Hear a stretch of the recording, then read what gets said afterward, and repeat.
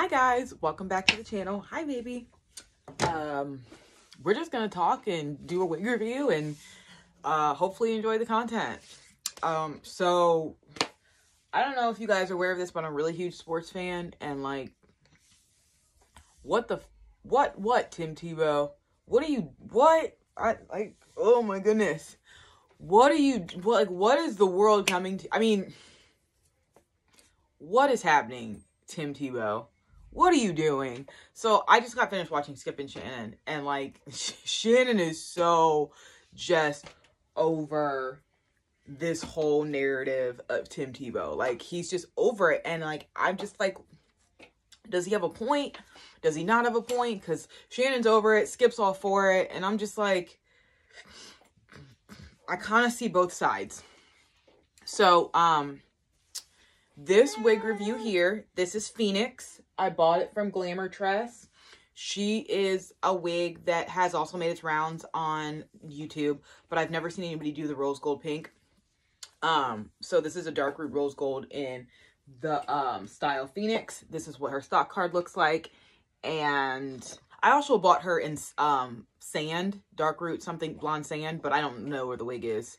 As you can clearly see, it's like, I've got to like redo all this stuff and like get that organized. But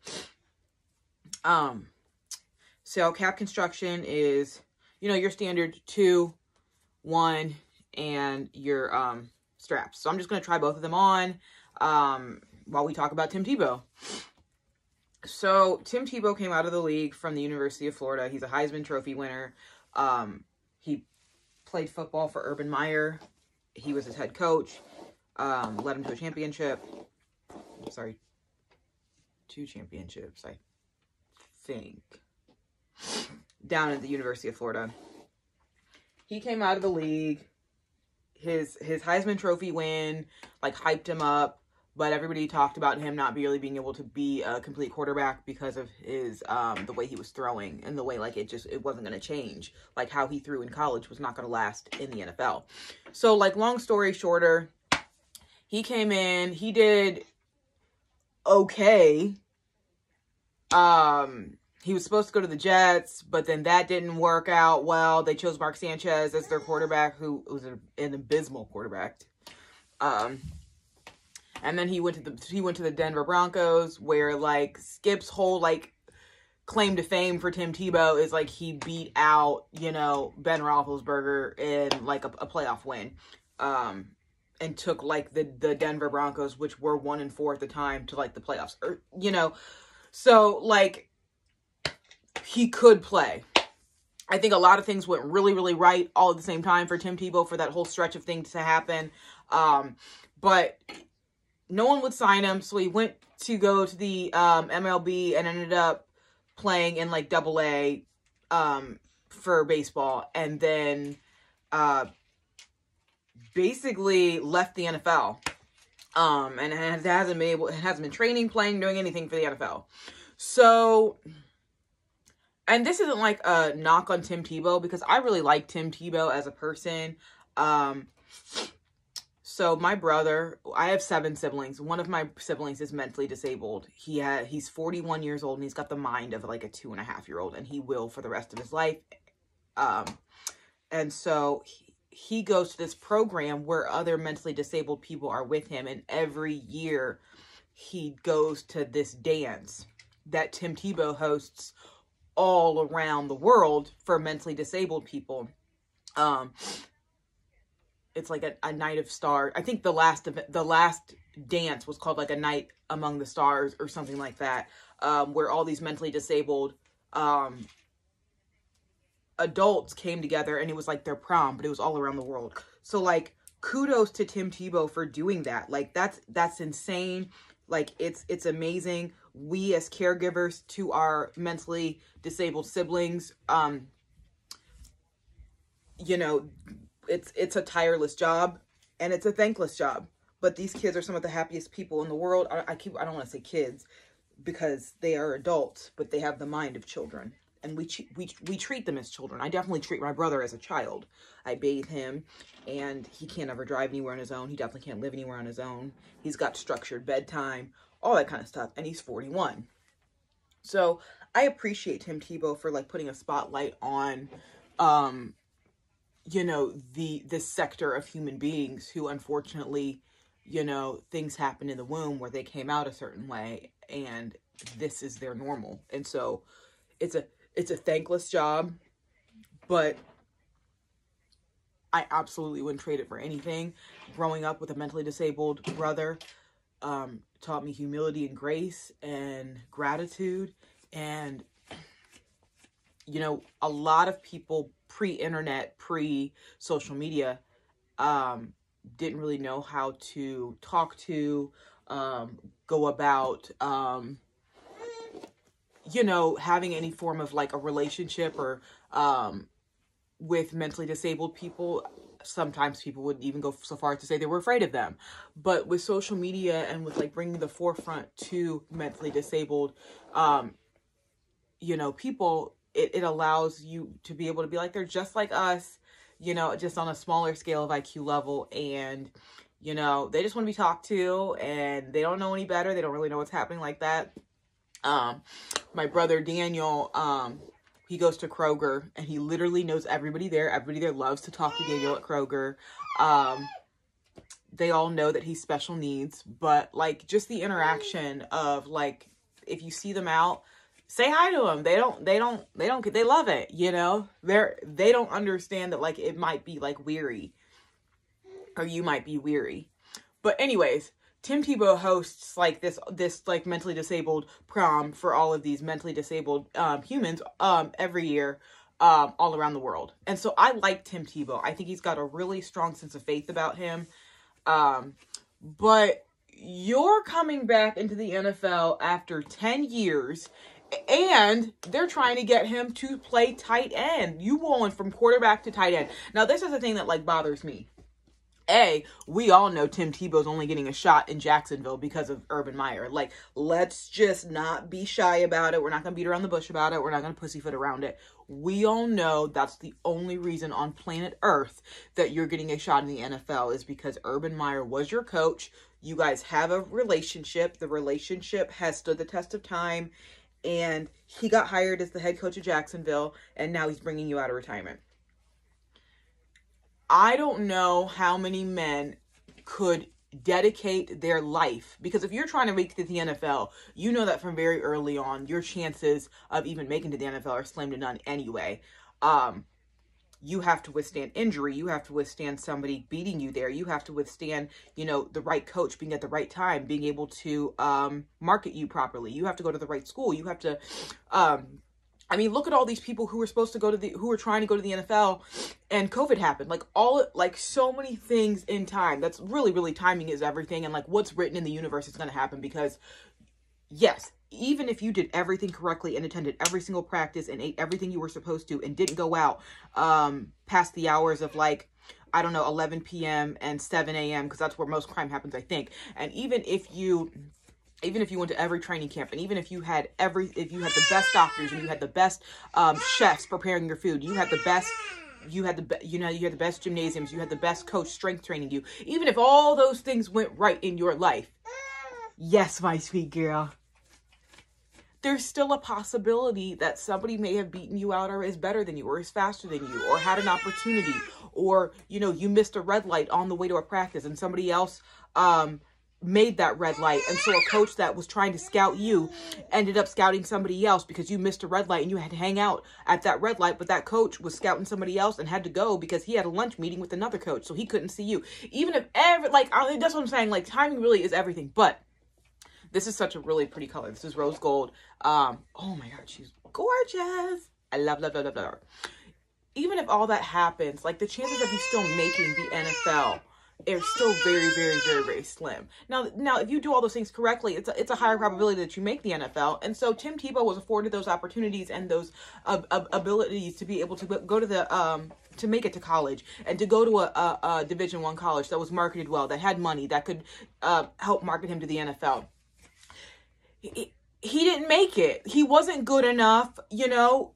unfortunately, what they wanted, he couldn't provide. And so now he's coming back into the NFL and they're trying to market him as a tight end. Now, Shannon Sharpe is a Hall of Famer tight end.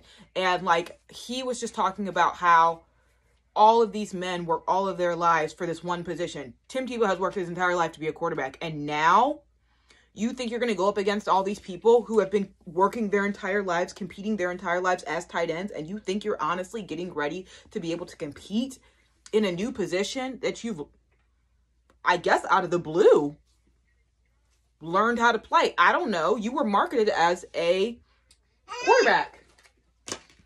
So it's just like, is nepotism about family or is it about like friends too? Because, I mean, Jesus, could this be like any more glaring of a neon sign about like what's really going on in the NFL? And it's just like, unfortunately for Tim Tebow, and again, I don't dislike Tim, you know, he's making these relationships that he has kept work. He may have seriously been missing the NFL for the last decade. He may have been crying himself to sleep for the last decade, trying to, you know, figure out a way to get back into the NFL. I'm not knocking Tim Tebow. It's just, it's unfortunate because I look at Tim Tebow as a man of privilege. Not even by his skin color, but just like these opportunities hardly come knocking twice. And it's like, you went to the best school, one of the best schools for football, and you kept in touch with this coach, and there was so much hype around Tim Tebow, blah, blah, blah, blah. A lot of teams in the NFL wouldn't even deal with him because there was so much like Tim Tebow hype. They felt like it was going to be a distraction to the locker room. And it's like, I respect the fact, Tim Tebow, that you've busted your ass to get where you have. You absolutely have. You needed training and everything like that, just like every other kid, to be good at football. You perfected your craft as well as you thought you did. You didn't perfect it enough by NFL coaches' standpoints, but you perfected your craft enough to get to the NFL, and that's an accomplishment within itself. But there are so many men, boys, young adults, who are killing themselves to get to the NFL, and not only did you make it to the NFL once, but you left the NFL for a decade, and this social hierarchy that you've that has been allotted to you based on the life that you lived has given you the ability to be able to go to the NFL, fail by all intents and purposes, leave, and then come back and actually think or be led to believe that you actually can make it at the top tier level of a sport in another position. Like, the audacity that, like, the privilege to me that screams. It's like the tight end position. Like, it's, first of all, it's not even just like the speed, it's the strength, it's the ability to withstand being like hit. It's the fact that like these are routes that are specifically run, like all this kind of stuff. Like, it's just like, my goodness, like, people have, again, men have dedicated their entire lives to a certain position. You got kicked off the island and then you came back and think you're going to play another position at the top tier level. And football is, in my personal opinion, the most demanding professional sport on a body. I could be wrong. Trying to think if there's another sport, maybe rugby. But football, in my opinion, it demands the most out of the human body. And physically. And I just like, this is one of the reasons why, my mother says don't burn bridges, because you never know when you're going to need somebody. And I mean, it's very clear and obvious, and maybe this is a stretch of this old adage, because Tim Tebow and Urban Meyer have such a great relationship. But like, this just also does go to show, like, we didn't know 10 years ago that Urban Meyer was going to be asked to be a head coach in the NFL draft. We didn't. And, you know, Tim Tebow has kept that relationship, and it ended up serving him again. It's just, to me, I mean, good luck to Tim Tebow. I don't ever want to see anybody fail. But, like, what about those other teams what about those other men in the locker room who have made the team, who have dedicated their entire career to being a tight end? And here comes dude off the boat because of his relationship with the head coach. And you think you about to get my spot and you just started playing tight end 5 seconds ago? Like, I don't know how this is going to mesh in the locker room. People are in an uproar about it. Again, disclaimer, this is nothing against Tim Tebow personally. I think he's a cool dude, and I think he has used his relationships well. He hasn't burned the bridges. He's kept in contact. He has probably kept in shape. I hear a lot of sportscasters say you can't get into NFL shape. The only way to get into NFL shape is to play in the NFL. So he's been out for 10 years. So you're not in NFL shape. You're not in game time shape. You're not. And again, you're going up against dudes who have perfected this craft in this position over the last 3 decades of their life. And here you think you coming in and it's just about to be all gravy. I mean, unless they know something that I don't, and he's, you know, he played tight end when he was when he was in high school, and then he grew and they were like, we want you as, I don't know. I'm shocked. I'm very shocked. And I feel bad for the people who are possibly missing an opportunity because they don't have the money to be able to go to a top tier school and have a coach with the reputation of Urban Meyer to be able to market them to get to the NFL. And I'm not saying it was easy for Tim Tebow to get to the NFL. I'm not saying that Tim Tebow didn't work. I'm saying it's a lot easier to get there if you go to a Division I school that has games playing all the time and in prime spots. It's a lot easier to get to the NFL if you're marketed to a coach that has the respect and is lauded by the entire, you know, college system. It's a lot easier to get to the NFL when you have these connections to other people who have connections. You know, the social hierarchy. My child, thank you. It's a lot like your road there. These coaches know who to talk to. These coaches know who not to talk to. These coaches know when these people are coming into town. These coaches have lunches, and these coaches have meetings with these specific people. These coaches play golf. These coaches are friends with each other's family. These coaches know people, and it's a lot. It certainly helps you further along the road of getting there if you already are in contact with these like social hierarchy people. And it's just like, if you're a struggling dude from like Detroit, Michigan, and you know, God blessed you with the ability to run fast, but that was it, you have to figure out how to get yourself noticed. You have to figure out, you know, how to survive on the streets of Detroit. You have to deal with the temptation of, you know, what if I don't make it? And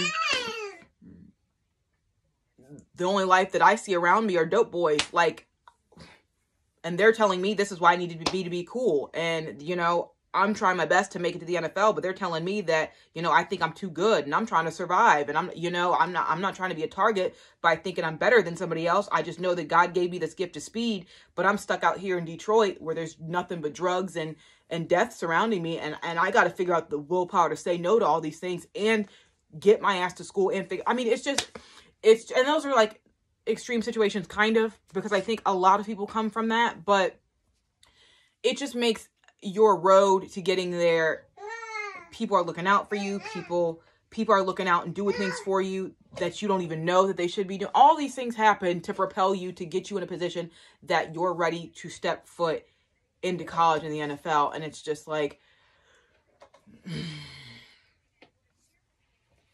Tim Tebow, you kind of had your shot, dude. And it didn't work. And it's just,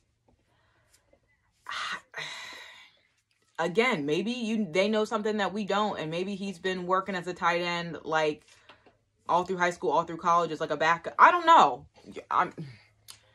Anyways, this is Phoenix in is this in a 1 or a 1B? This is a 1. Silky textured with a light yaki. I'm 5'7.5", 5'8". It has a little bit of a shine to it. That's okay. All you gotta do is put some dry shampoo on it if that's what you want, if you feel like it's too much. It comes with baby hair. If you know me on this channel, I really don't like baby hair. I don't care for it. I think it's a very natural, like, work wig. Just very, very simple to just, like, throw on and go. The rose gold, I really like that one as well. Do you feel like this washes me out a little bit? I haven't worn, like, a jet black in a long time. And now that the sun's warming up and my undertones are warming up, everything's just, like, getting warm. So, I'd say it's bigger head friendly. I don't have to adjust the straps or anything like that, and I'm fine. So, but I have a small head. So this is the rose gold, and this is the one. So I think they're both stunning wigs. I absolutely think they're great. So yeah, this is Phoenix. I got her from,